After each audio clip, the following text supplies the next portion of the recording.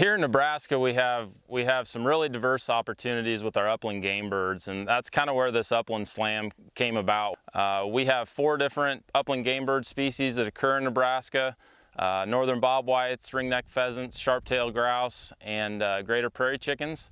And for the most part, the cool thing here in Nebraska is we have publicly accessible land to harvest all 4 of those species. Bobwhites can be found throughout the state. Our core bobwhite range occurs in southeast Nebraska and then along the southern border with Kansas, west out to about Hitchcock County. Pheasants can be found throughout the state. Obviously, in some areas we have a lot more habitat than others.